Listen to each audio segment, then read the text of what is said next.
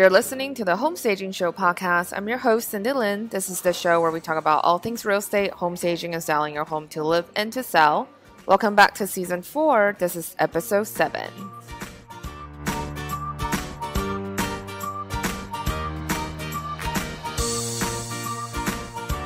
Our show is brought to you by our in-house product, EcoJo, the eco-friendly St. Joseph statue home selling kit.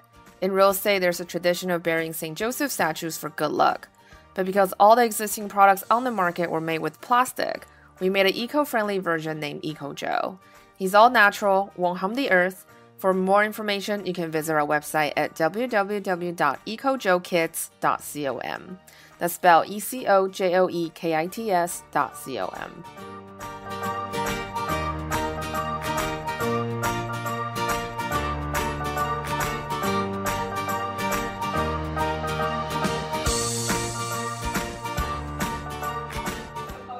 Hey guys, welcome back to episode 7 of season 4. You might hear some background noises today. I'm actually recording at my art school. The internet at my Airbnb is not very strong, so it takes forever to upload the episode.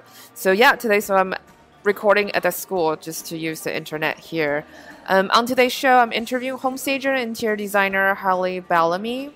The reason I brought her on today is because I want to interview someone who specializes in doing occupy homes, as well as having a really strong design background that can give you all the information you need on how to pull rooms together when you're living in the home while selling the house. There's also some really useful information for those of you who are in the profession and who are building a home staging business. So imaginative, happy, and charming has always described Holly herself every bit as much as it describes her beautiful designs. Prior to following a creative path, however, Holly earned an education degree and teaching credential. She then taught at the elementary school level before having and staying at home with her own children. In 2006, Holly launched a home staging business.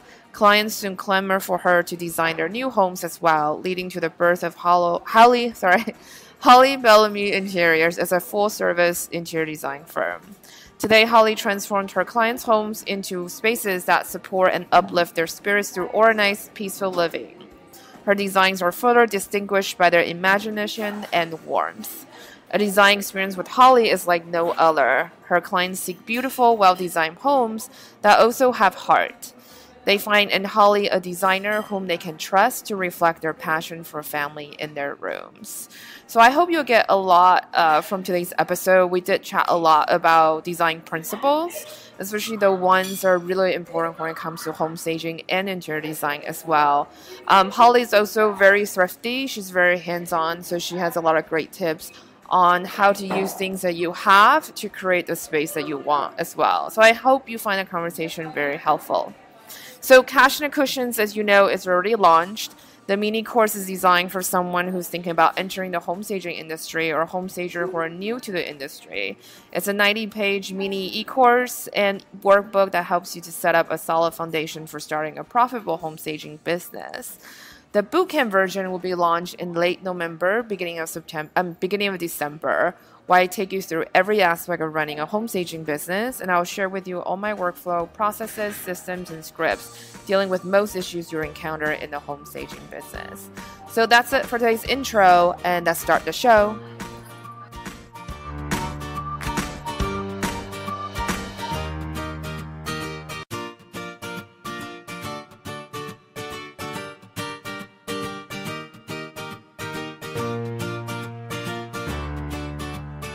Fun. It wasn't personal and it wasn't as creative. I felt like I wasn't using all of my creative abilities, if you will. Does that make sense? Yeah, I think that definitely makes sense. I felt like I was just packing. Yeah, you do have to be a bit more creative because you are working with someone else's stuff and their stuff might not gel with your own personal style, but because I think with Occupy, you really just have to embrace that project and then go with it. Yeah, and that has its own challenges, but logistically, it's easier just to take what a homeowner has and work with that, and then maybe augment with the lamps and area rugs and that sort of thing, rather than to have to haul. I felt like I was just packing things up and installing and then repacking and putting away. So do you not bring any props in who are doing occupied homes? I don't. I give the sellers a list, and it's usually lamps, it's shower curtains, um, bath towels for the bathrooms. It's usually small things, maybe a table runner, pillows for the sofas. Usually I'm always asking them to get a new comforter or quilt for their bed. So it's things like that that they can use in their new home. That's very cool. So you just basically you go online and you research a list of props and then you have them buy it basically. Yes, I tell them where the best places to shop and how high the lamp needs to be. And oftentimes, sellers need artwork too, especially above that mantle or on a large wall or above a bed. And I also recommend that they go to their friends and their neighbors and ask to borrow a few things. That has worked out really well. That's interesting. Do you ever get pushback from a seller for spending more money on the project? I haven't. I Oh, that's good. haven't. Yeah. Well, it depends. I can't say that I never get pushback. That would be a lie. Sometimes if they've got some remodeling to do, let's say they're taking down the 1980s wallpaper in the kitchen and they're installing tile where there was vinyl flooring before, and they're already putting an investment in painting the whole house. And I say, well, you need new bedding or you need, a few things here and there. And sometimes, I get the cross-eyed look and they're looking overwhelmed or saying, I've already maxed out my budget. And um, so we talk about what we can do. Okay, so maybe we don't have $300 to spend on props. Maybe we only have $100. Where can we use that money wisely? Yeah, I think that's really good because I think you really have to prioritize like what's important and what is not. So I think a lot of times homeowners get stuck on the little details because they're not sure in terms of what they need to do. Yeah. Yes. And what's really interesting, Cindy, is that the clients who do spend the extra usually get that back and then some more. Interesting. Yeah, they're concerned that they're not going to see a return on their investment and they think like, oh, they're just flushing some more money down the toilet. Yeah, We're all happy that the return on investment is really, really good. that's great. That's really good news. I think that's where sellers usually get stuck with the fear because they are afraid they're gonna shell out more money and then they're not gonna see that investment back. Exactly. So when you work with your clients, do your homeowner usually pay for occupied staging or the sellers pay? I mean, sorry, the agent pay or the sellers pay? Most of the agents pay. I hardly have any sellers who pay for their own consultation. I've been working with a fantastic group of real estate agents for several years now, and they pay for my service to go out and meet with their seller. But then the seller doesn't really have any skin in the game. So then do you encounter issues with that? Like, so maybe sellers don't really want to do the staging, but the realtor pay for it anyway. And so they're kind of refusing to let you do anything in the house. Have you ever My encountered that? realtors, yeah, that's a fabulous question. You're right about the skin in the game. And my realtors have become very savvy over the years, and they will ask some questions and kind of feel that seller out. And if the seller right up front says, I won't make any changes, or yeah, I could meet with your stager, but I don't want to do anything, then that realtor won't send me out. Yeah, but it's a waste of money. Right? And they tell me, I'm not sending you out. I'm not going to pay for you just to go out. And that client says, what you say is nice, but I'm not doing it. But, that's few and far between. Yeah. No, it's true because I have had situations like that where, I mean, the seller clearly is just not into it, but the realtor pay for it anyway. But I'm kind of like, once I leave, they're gonna just like redo everything and put it back the way it was, right? And I he's have like, I'm gonna try to make sure they do it, at least until the photographer comes. But I'm like, Yes. but then At buyer's least. gonna show up and they'll be like, this doesn't look like the photos. But those sellers realize it. Sometimes they'll, a little too late, or, after the home's been on the market and they're stressed out and they're making those mortgage payments, which is unfortunate. But they do finally learn the hard way that they should have listened or they shouldn't have changed things. I did have one time where I went in, moved things around with the help of the real estate agent, got everything in place. It looked fabulous. And then they waited a little while to put the house on the market. When I looked at the photos online, they had put every single thing back where they had it originally. And that home sat on the market. That's really a shame. Not to mention waste of money. It's so sad. Because Hmm. I think usually when realtor pay for it out of pocket, they get reimbursed by the seller. So the seller basically just wasted all that money. Hmm. Oh, that's such a bummer. I hate Yes. I hate hearing stories like that. I'm like, no, they wasted their money. Right, but it really doesn't happen very often.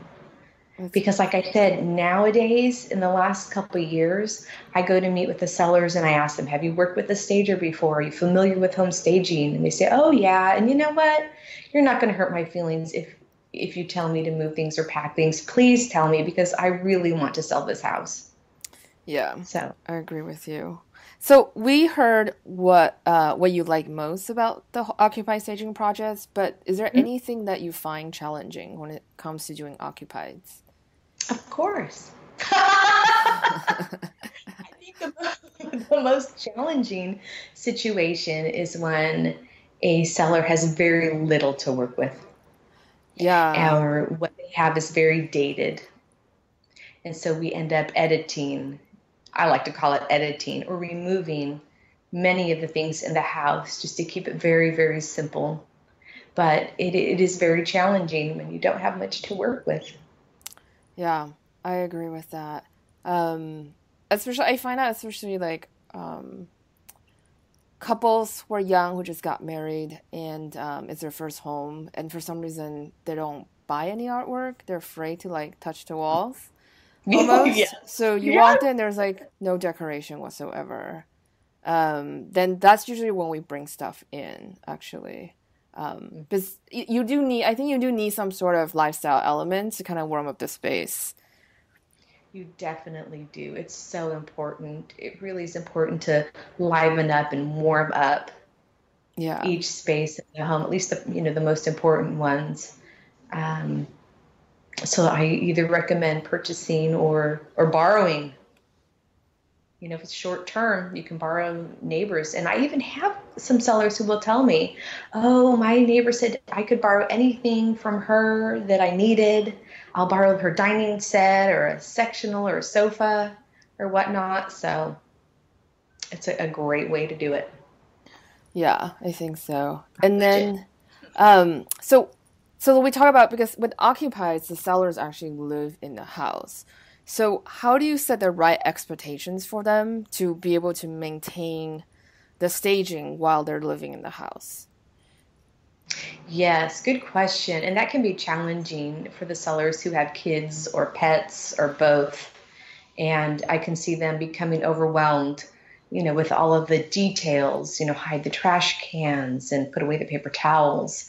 So what I tell them is I said, for your photographs, make your house look like you don't live in it, like a model home. So, like I said, the paper towels, the toilet bowl scrubber, the toothbrushes, the shampoos, all of those things that we use on a daily basis, hide those for your photos because we can do anything for a day, right? Yeah. We can get it picture perfect, as I call it. And then I tell them afterward, if you leave a toothbrush out, I mean, nobody wants to see your toothbrush, but people know you're living in the home and it's not going to be a deal breaker. If like I said, if the toothbrush is out or if the paper towels are out. But for photographs, that's the very first impression. That's what everybody sees when they're shopping for their home. And all those things like trash cans or even those little scented plugins and cords from lamps, all those things seem to just stand out so much more. And when you're in the home, you're taking so much in that some of those little things don't stand out as much. So I do suggest that they carve out a little place in the pantry or a kitchen cabinet and then a bathroom cabinet where they can take a little plastic container and kind of stash all those daily use items and hide them for their showings or for their photographs to make it a little easier. And then, of course, packing. The more stuff you pack, the less stuff you have to manage when you're living in your house. So that always helps. If there's less to maintain, that means less stress. I agree with that. But sometimes I do find my sellers sometimes overpack. Yes. When I Because get there, I think yeah, the for a challenge, staging. yeah, I think the challenge with Occupied, and also I've noticed that when I was doing consultations where I give sellers instruction how to do it themselves, and then Hmm. when I come back, I realize they overpacked, and then there's like nothing on the counter at all. It's like a very minimalistic look, which works great if you live in Scandinavia, but not so much if you're in like America. So so yeah, so how do you work with seller to kind of, toe the line, so to speak, like to make sure they have just enough the right stuff? That's tricky because a lot of them will say, "Oh, my real estate agent told me I needed to pack some stuff up, so I packed all the cookbooks and I packed all the platters and all of the decorative things, and it's all in storage and I don't know where it is." Hmm. So we work with what they have, again, borrowing, shopping for a few things. Sometimes they've got a bowl and we can put fruit in a bowl. I Yeah, mean, we just do whatever we can. We get really creative. that's very awesome. And what are some of the common mistakes that you see homeowners make, and what should they do instead? One of the common mistakes is lining up the furniture in their family room or living room and it faces the TV. Kind of like a movie theater. You've probably Yeah. seen that. Hmm. I call it the bowling alley, It's Well, the it's the new focal point. yeah. I just saw it the other day again. We've got a big sofa and two big recliners, and they're all just right in a row facing the TV. And that's perfect when you're watching the Olympics or a football game or Hmm. HGTV, your favorite show. But when people are coming into your home, they want to see that conversation grouping. So that's something that I find that I'm talking about a lot with sellers. We need a conversation group and we can't have all the furniture just in a row. I like that saying a lot, the conversation grouping, because I think with staging, you're showing the potential of the home. And Mhm. so you kind of want to stage it as if you are having friends over, new Mhm. friends over who's never seen your house before. And so conversation grouping is very important. Whereas it's not so much like where you're showcasing your television as the focal point, because you're really showcasing your home. And that's why when you look at Interior Magazine, they always do the conversation grouping. You rarely see like a television like front and center as the focal point of the photo. So Exactly. yeah, Never. Hmm. that's a really good tip. Yeah. Thanks. So now you do a lot of interior design, or mostly interior design, correct? Yes. And so Yeah. at what point do you decide to transition over to the interior design side of business? I had been staging for about, let's see, 5 years maybe, part time in the beginning before it led to full time because I had the little kids. Hmm. And I just had my previous clients, previous sellers, and friends say, "Hey, I need some help with some design work now. I need to remodel the space, or I need flooring, or I need paint colors, and I'm not moving." And it grew from there. And I wasn't sure I could do it, to be honest with you. I thought, I don't know if I can do this. There's so much to learn. And I'm still learning, of course, we all are. And things change, trends change, design styles change quickly in this industry. So keeping up with that is a lot, but there's a lot to know about remodeling and where do we use an air gap, or how far should the air gap be from the faucet, because we're drilling holes in the countertop and you can only get it right once, right? Yeah. So um, it was intimidating, but I had a mentor that I worked with and I still work with who showed me the ropes. And my first project was an entire home. And we replaced some countertops in the bathrooms. We did custom drapes. We did custom window blinds and window coverings, all the furniture, rugs, lighting, and it was a blast. That's So really personal. cool. Mhm. And then do you find it difficult to juggle motherhood when you're working as a home stager? I absolutely do. I want to be a good stager. I want to be a good designer. I want to be a good mom and a good wife. And it's a challenge to balance all of those roles. You know, you only have so much time in the day, but I find that some days I'm very focused on my work, and then other days I get to focus more on the family. And then once in a while I get to focus on some me time. So, there's not a set schedule. It's really hard to set that, an exact schedule. And I don't like to live by exact schedules anyway. That's just not me and how I like to live and how I like to work. But it also seems to work out. So I know I think a lot of people get confused between interior design and home staging. So can you talk about a little bit about the difference between the two? I would love to. The biggest difference is the personalization. When you're selling a home, you want to remove your imprint from it.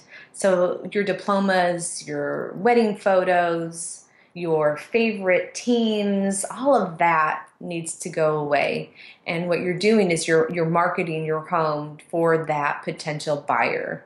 So when we market something, we're tailoring it and we're gearing it toward that buyer, and we want it to be less personal.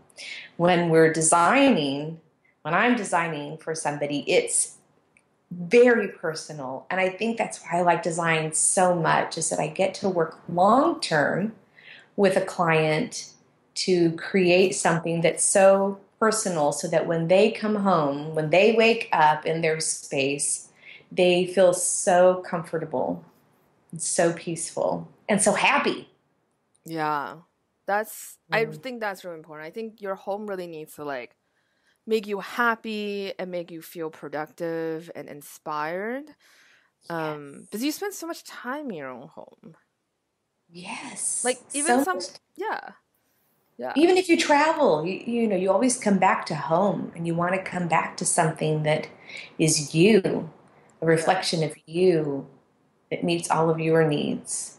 And so we kind of strip that away. We talked about all the furniture in a line in the family room right in front of the TV.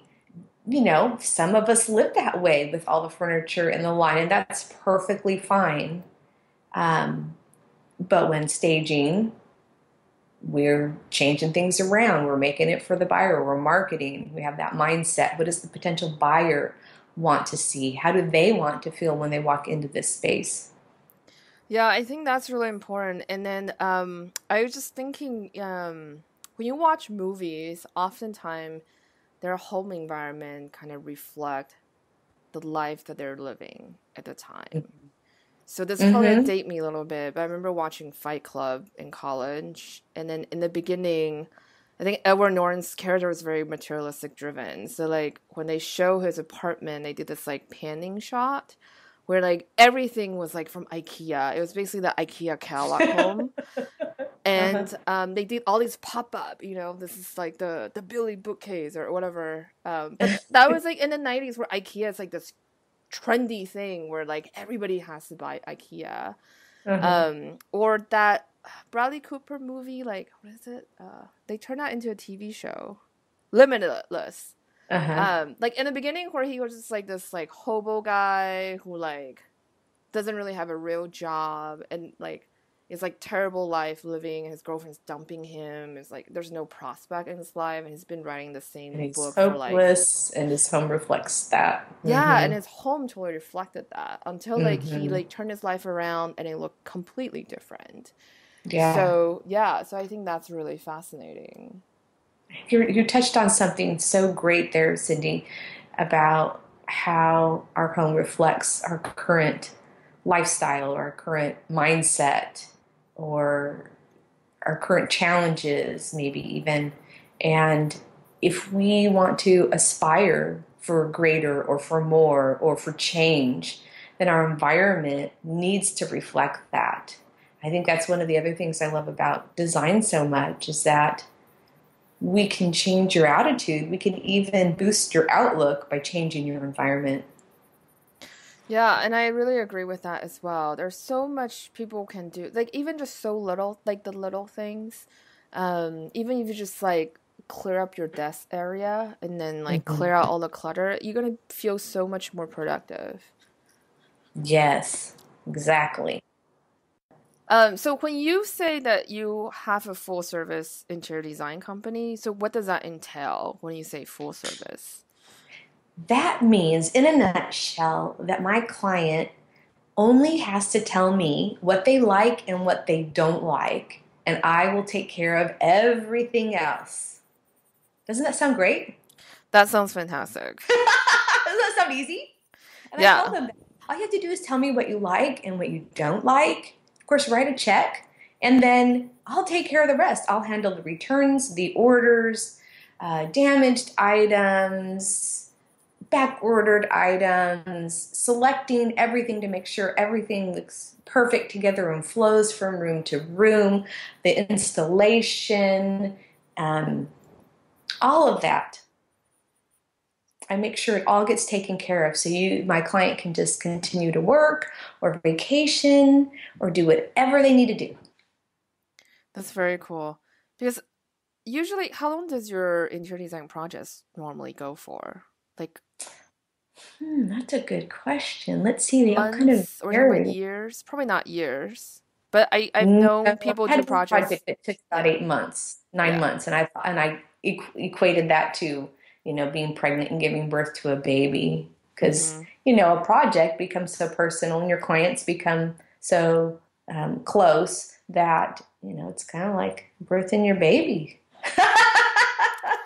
Exactly. So yeah, I don't think I've had any project take more than a year. That's very cool. Hmm. And then, in your bio, you describe your style as imaginative, happy, and charming. So, how did you come about discovering your own style?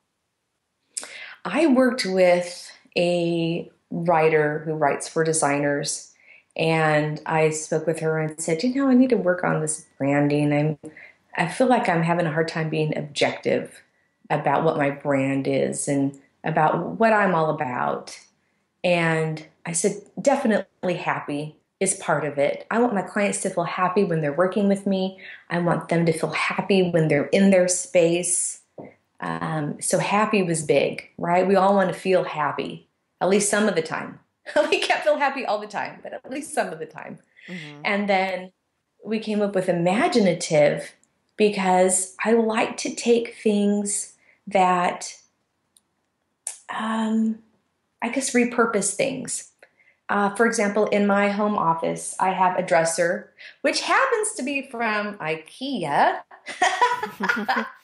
That I've had for many years. And I painted it. I filled in the holes where the hardware was. I installed new hardware. I think the hardware costs more than the actual dresser now.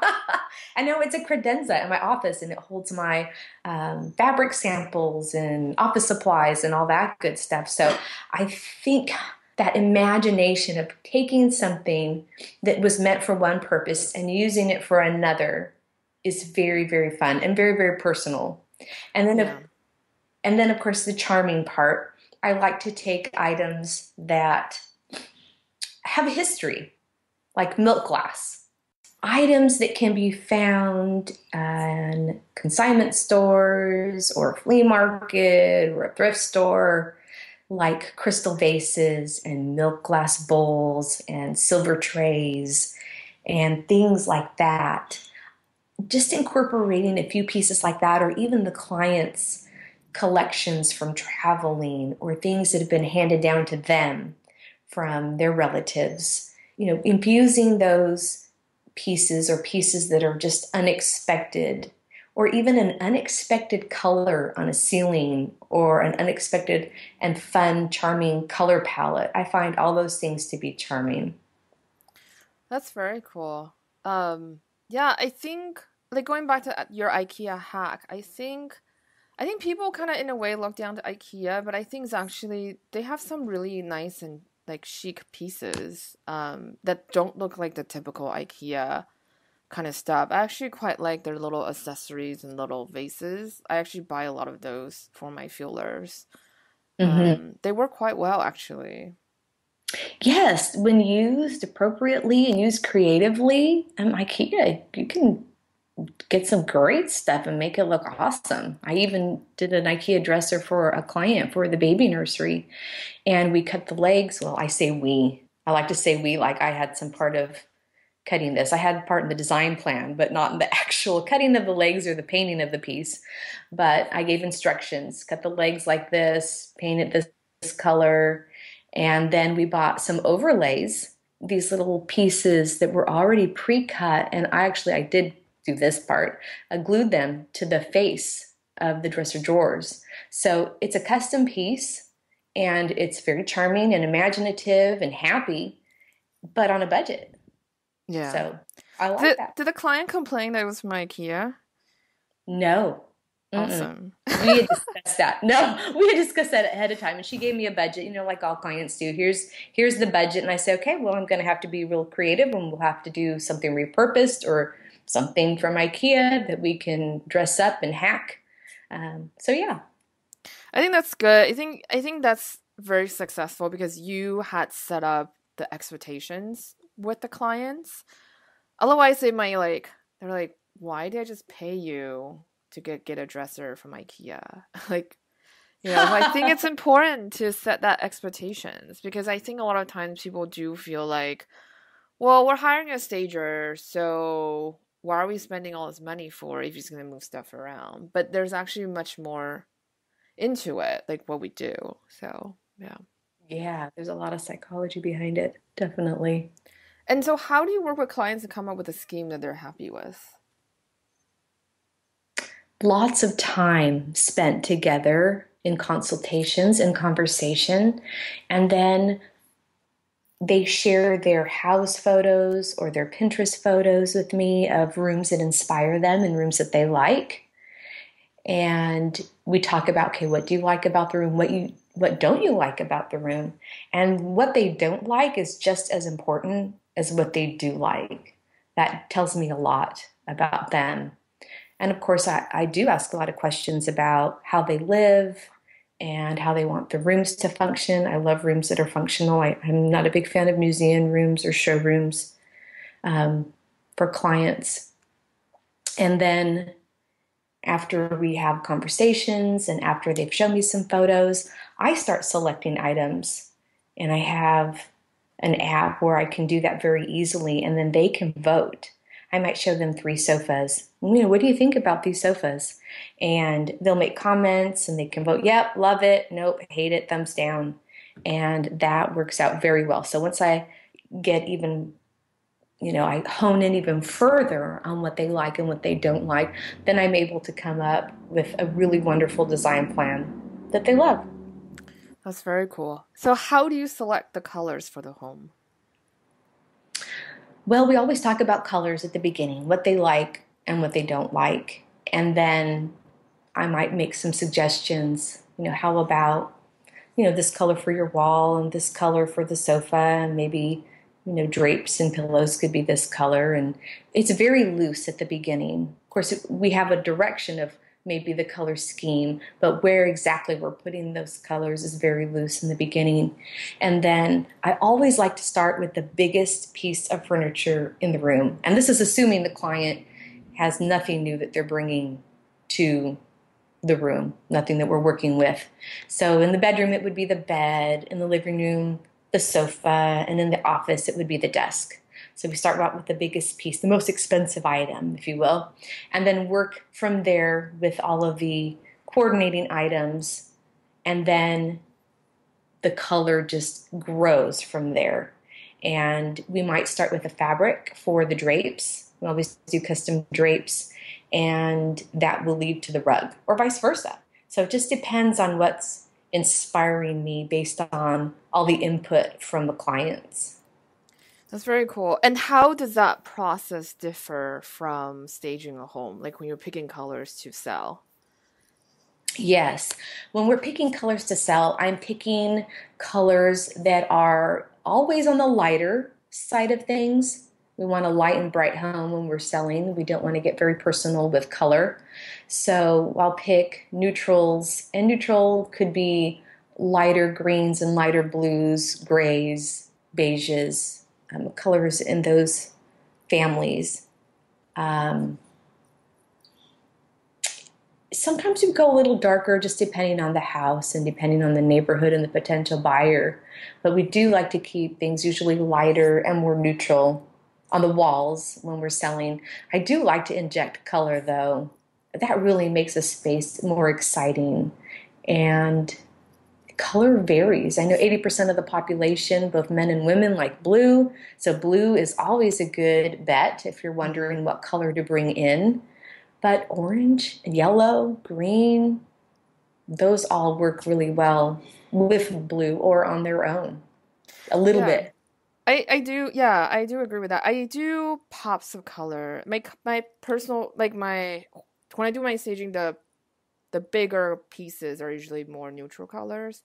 And I Hmm. do the pops of color like oranges and reds, or yellow, actually, depending on the season, in my like Yes. accessories or lamps. Those are really good places to add in like pops of color, artwork, throw pillows, throws, that kind of stuff. Because then it makes the space look more visually interesting as well. Yeah, and even if that buyer maybe doesn't particularly care for orange or yellow, just seeing it in a home in little amounts, not in the finishes of the home, but in the accessories, can be wonderful. And they can really enjoy that or see a new perspective and a new palette that they wouldn't have otherwise imagined or maybe even thought that they would like. But I also love what you say about the seasons because it's so true when we're picking colors. I do pick brighter, lighter colors for spring and summer, and then richer, warmer colors for fall and winter. Yeah, and I like before we did this show, I asked in our Facebook group what kind of questions like people have. Hmm. And one of the most often asked questions is usually like, what color should I repaint my home? I usually are very hesitant to give people specific colors because depending on where you are, the lighting, the way sun hits the color, it's gonna look really different. Like I live in California, or I used to live in California. In San Francisco, that's Northern California versus like LA and Southern Hmm. California. The light itself is very different. So the colors that work in San Francisco might not really work in LA.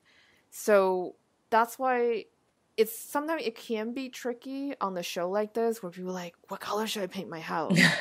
Like Right. I don't know because I really need to be there and kind of see how the light affects the colors. But it's also kind of interesting to ask everybody like, well, what is your color selection process like? Right. You're right. There's so many factors. The lighting from my house to the neighbor's house next door, the colors will look different depending on their flooring, depending on their cabinets, their furnishings. Yeah. And then how about finish selections? I got this question in a group as well. And for example, this listener that we have, she is in the process of selling her house. And she's wondering, well, for plumbing fixture, should they all match together? Um, and then what kind of finishes should they choose? And actually, she asked us this really fantastic question about rehab. It's like, is your budget should be put into, let me look at their wording. Like, is it better to put your rehab budget toward fixing and improving things that buyers will really look attractive to the buyers, or something not visually interesting, like adding insulation or updating your HVAC system to a more energy efficient one? Like, what's your opinion on that one? Wow, that's a big question. It is a huge and, question. and and maybe geared more for one of my real estate agents. I do think the HVAC is really important, but emotions sell, Yeah. and especially for the women who are, helping to make the decision on a purchase, walking into that home and seeing those beautiful finishes and fixtures, that's gonna go a long way. But gosh, Yeah. that's tough. It is How tough. about both? Can we say both? Yeah. Well, I think that if you have limited budget, if your HVAC is is dying, like you should definitely replace HVAC. Yeah, anything Um, that's broken needs to be fixed, definitely. but if it's just updating, I think that's kind of a lower priority. Because that's something that the buyers may or may not care actually. Because nobody really goes through the house and think about, oh, what's gonna happen with my HVAC system? People Yeah. go through the house when they think, how can my family live here?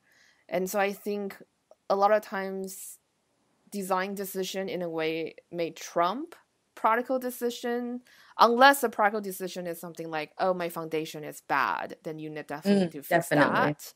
Mm-hmm. Or my ceiling is cracked, or there's cracks on my wall. You Mm-hmm. definitely need to fix those things. That's gonna really break your deal. But a HVAC Absolutely. system is really not gonna break the deal. Then the aesthetics decision might become more important in that instance. I agree with you 100%. Don't fix it if it's not broke. Yeah, and then for the finishes, so this is her question. If you're going to replace a dated color plumbing fixture, do all the plumbing fixtures need to match, or is it okay or even preferable if the updated ones are white? I think this is very specific, but Oh, this would um be for a kitchen then, because you said white, so I was thinking yeah. plumbing as in faucets for a bathroom, but Yeah. But it's a really kitchen good question as appliances? well. Yeah, if you Mm, just fix one, if you just replace one, let's say you have one that's like from the 70s, or you like, your house was built in 70s, so you have all these plumbing fixtures or faucets all, in the 70s they all need to style. match. Yeah, so then if you change one, it's gonna look a little bit strange, yeah? One thing leads to another. I like that story. If you give a mouse a cookie, if you give a mouse a cookie, he's going to want a glass of milk. So if you replace your dishwasher with the stainless steel one and your microwave is white, we've got some it's disjointed. It's off balance. So preferably they should all match. Yeah, that's a really good question. And I think that also those type of decisions also come with the way you budget as well. This is why I'm a big fan of just writing everything down like a massive checklist to have, so just kind of you can prioritize between the projects that you need to update or you definitely need to update kind of things. You're right. It's all about priorities and where you can get the most bang for your buck. And I always like to tell people if they think that they're going to be selling within a year or two, don't wait till the last minute. Start making changes, making upgrades and updates now. Enjoy it, first of all, and then you reduce your stress, of having people coming in your home and making those purchases. And just financially, if you can start now, it'll be better. So, what are some of the design principles that are really important in your design? First of all, the house needs to reflect the client and it needs to function and support my clients in the way that they want to live. And second of all, um, there are certain things that will make that house, I guess, more comfortable. When we're talking about budget and how can we take that budget and how can we stretch that budget and where should we allocate the dollars. If we're furnishing the living room, for example, I always like to say, let's spend the most amount of money we can on the upholstered pieces.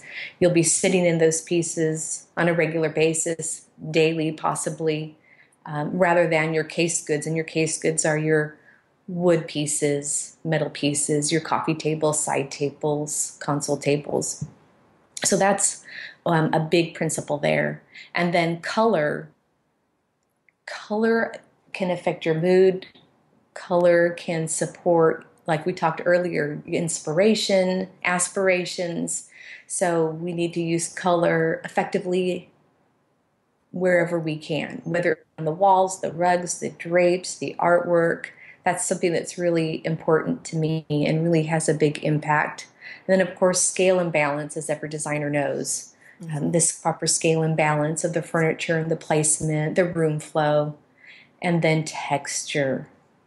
Texture is really important. We don't want to have a room that's got all kinds of sparkle and shine, and then where it's all just so shiny and reflective, we've got to mix in some flat and matte and other textures, and it's got to be a really great balance. That's awesome. I love it. Yeah. That's awesome. I love it. That's really, really great. And I really love that you mentioned texture. And I think texture is really often overlooked, but it really adds depth into a Mm-hmm. scene. It's like the umami flavor people talk about. It really kind of make your photos look more layered, more Mm-hmm. like more in like there's more things to look at basically. Yes, keeps it more interesting.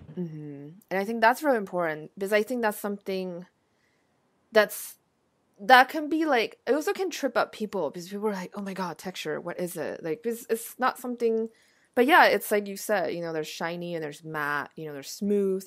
I mean, or Mm-hmm. like a throw, Hard and soft. yeah, Mm-hmm. that's all texture. And that's what are really when we talk about staging, it's really about appealing to the five senses. And I think touch is Mm-hmm. something that people often ignored. And I remember when I first, because before I was a stager, I was a buyer's agent. And I remember the trainer was like, this broker of our office, and he owned five brokerages at a time in our area. So he was doing quite well. But he was saying that one of the most important things as a buyer's agent is you want to observe your buyers when they're walking through a home because if they keep touching things, like if they're like in the kitchen, they're touching the countertop, they're like feeling the cabinet doors and all that stuff, that's usually a good sign that they really like the house.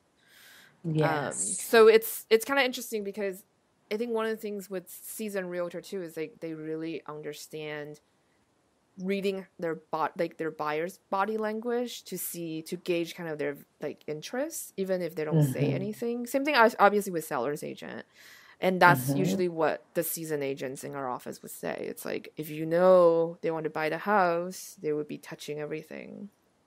Exactly. So important. Yeah. And then what do you think about photography? How important is it in your line of work? It is of utmost importance whether you're selling or for me as a designer from our portfolio. I get a lot of referrals from friends and previous clients. And of course, the first thing they want to look at are the photos. They want to see my work. What can I do? What's my style? Does it mesh with theirs? And professional and good quality photographs make a huge difference. Yeah, we try to drive that in like pretty much every episode. Good, good. Especially now I work as a photographer. I mean, it's so important. I mean, there's all these things. It's kind of interesting to go into photography after having the 10 years, of working in interiors because you really notice the difference. Like when people really work in all the design principles, like we just talk about balance and scale. I mean, all these are really important things in photography. And especially you're learning about how people kind of like the brain, the way the like what we like and we don't like. Sometimes when you Mhm. see something, you're like, I don't like it, but you can't pinpoint why. It's just the certain like the way our brain works. So Yes, it's really actually fascinating to study photography because you definitely learn a lot about how you can manipulate lighting and all this mood, and it's kind of fascinating actually. It's very it geeky, is. which is probably It's why a I like science it. and it's an art, which is really, really fascinating, I think. And what I've started to do is rather than just let my photographer shoot a room, she will have an iPad or let me look through her viewfinder because the Yeah. way she sees a room is different than the way I see the room. My photographer will come in and see the room for the first time, right? I've been intimately involved. I have a relationship with the room, the way I've been creating it and putting it together and layering it. That's another principle, layers, right? Texture and layers. And I see it, and I want it to be shown in a way that I guess reflects my style, my brand, maybe all of the above. And I might see that space or that shot, that lineup differently than the photographer does. Yeah, it's So really I've learned. interesting. Yeah, for sure. And it's funny because I talk to more and more photographers now, and a lot of them actually feel, I don't want to say annoyed or scared, but a lot of them actually don't know how to style. So they feel very Mhm. awkward because they feel like they take the photo, they can sense that something isn't quite right, but they don't know how to tweak it. So I think it's really important. It's actually a really nice advantage when stagers are there with the photographer because not every photographer know how to tweak things.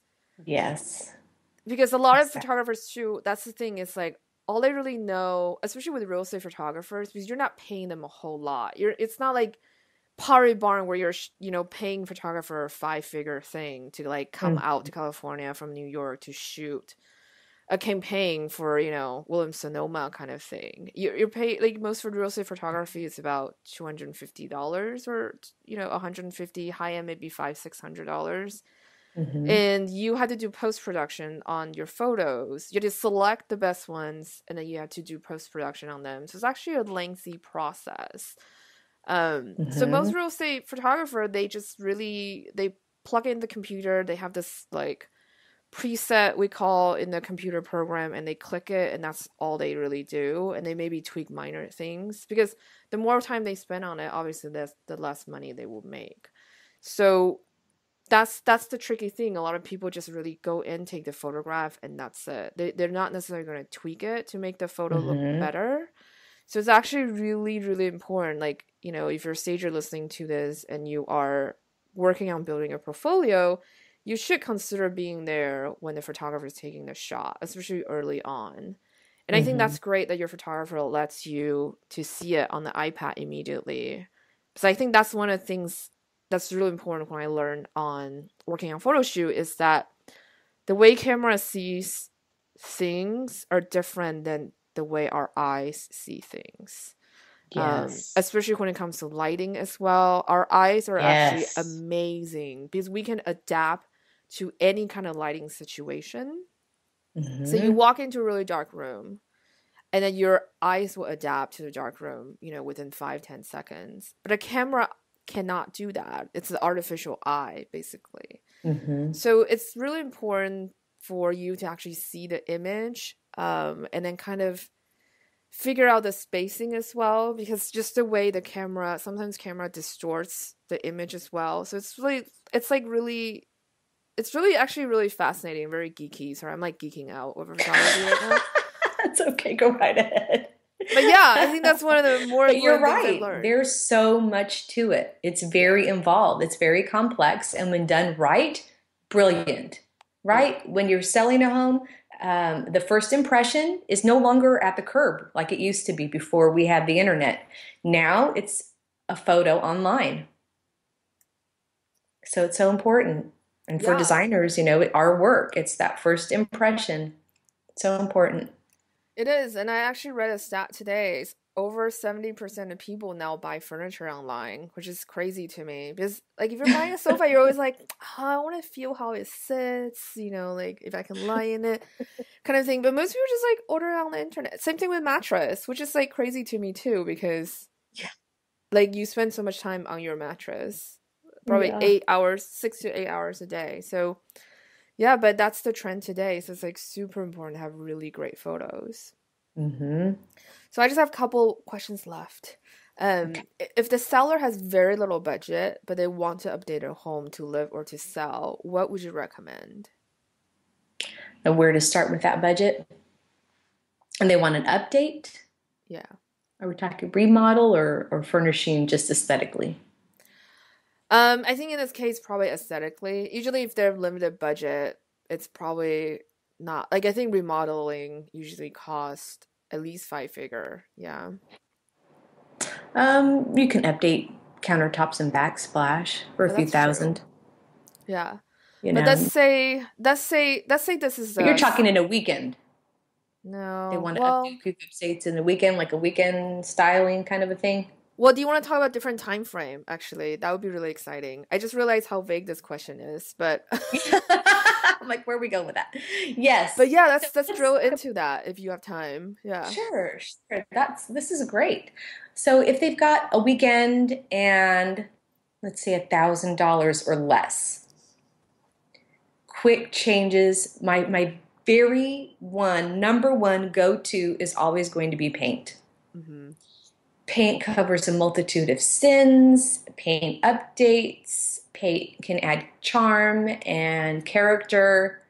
Let's say you're going into a dining room and you want an update for your dining room. You could obviously paint the walls, and I know everybody says that, just paint the walls. But what about painting the ceiling? Put a dramatic color on the ceiling and change the entire room. Very little paint, very little time, very little effort, unless you're painting my ceiling and it was 4 coats of paint, but I won't go into that. But very quick and very easy. Or painting out a piece of furniture, or painting out your dining table, for example. Yes, there's some sweat equity involved, but you could totally do that in a weekend for $100 or less. New look, repurposing, and very exciting. Because who has a cool color dining table?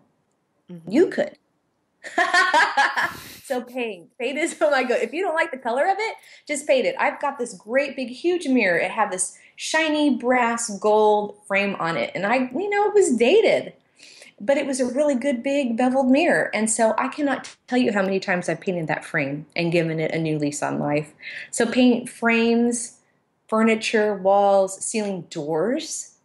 What about painting your interior doors at a pretty charcoal or black color, or even a fun turquoise color if that goes with your color scheme? Very quick and easy and done in a weekend.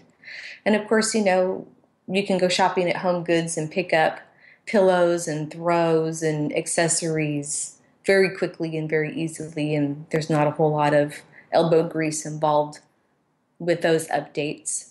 And then if we want to go a little further, you've got a little more budget, 5,000-ish range. Depending on the kitchen, you can get a level 1, level 2 granite and a gorgeous backsplash. Bada boom, bada bing. That's awesome. What's the difference between level one and level two?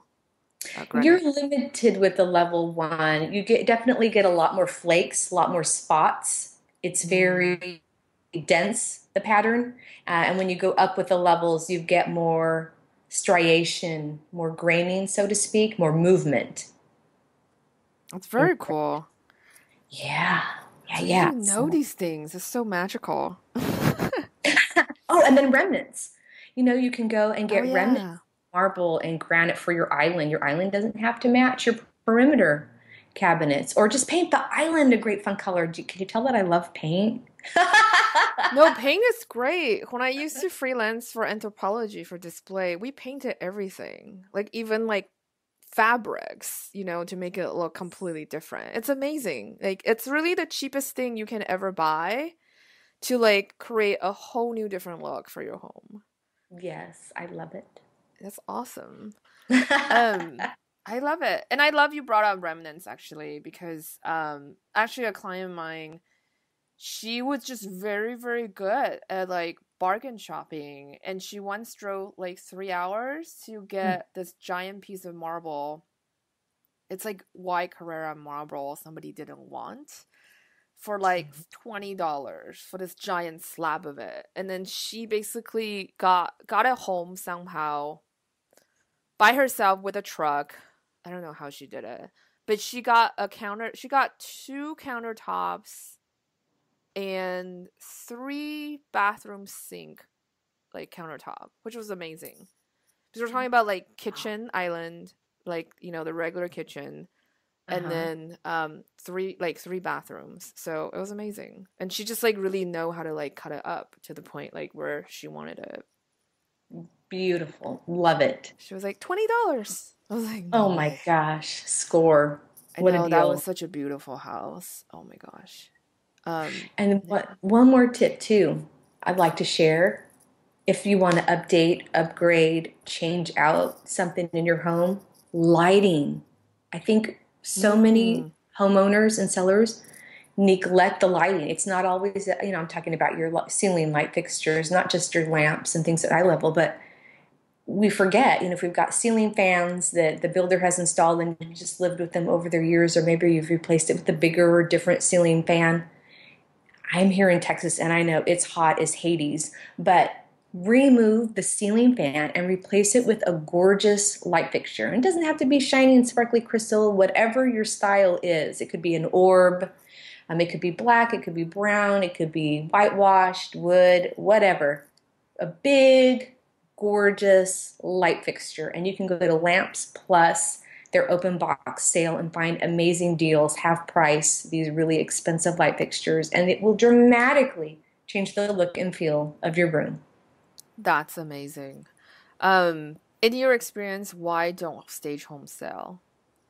In my experience, it's usually because of two things. One, that it's overpriced, or one, it's just in the worst location. Maybe there's power lines in the backyard, it backs up to a freeway.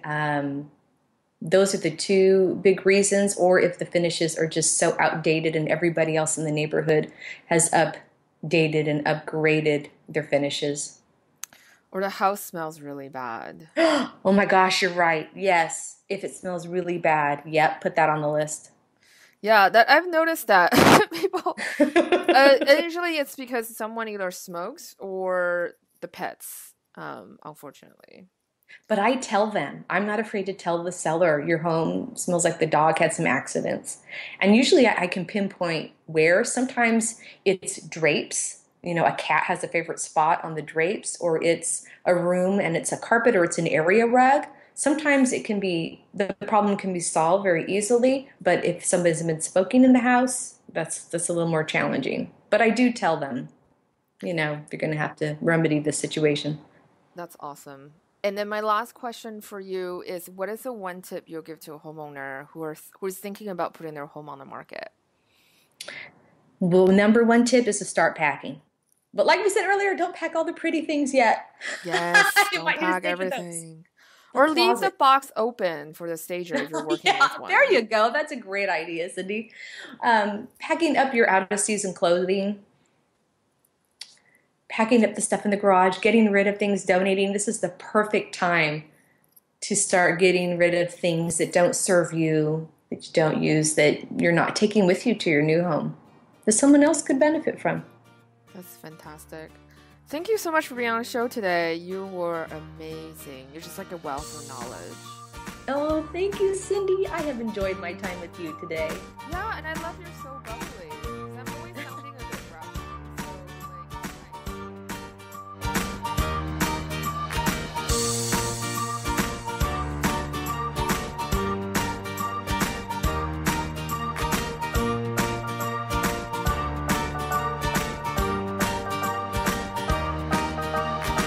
So, so that's it for today's show. Thank you so much for listening. If you haven't left a review on iTunes, I really need you to do that right now.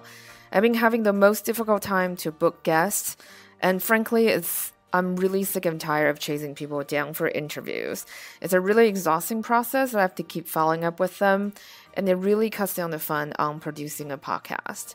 Because my current traveling schedule, it just makes it very difficult when I can't pin people down to commit and to make the appointment. Especially since I live in London at the moment, it's really difficult to make sure the time overlaps with the time in the States. And because I'm traveling so much, there's limited time I can only record shows. I understand because the summer and fall market, things are really crazy for top producers. And that's why it's been difficult to get people to commit to the show. But something like a lot of reviews and a lot of positive rating is going to really be something that pushes people to commit to be on the show. So if I can't book any guests for season 5, there's not going to be a season 5, unfortunately. So if you haven't left a review on iTunes, please do that right now. As usual, feel free to ask any questions on the show notes or in our private Facebook group. You can find the show notes by going to www.stagemore.com/podcast. That's it. Have a fantastic week and happy staging.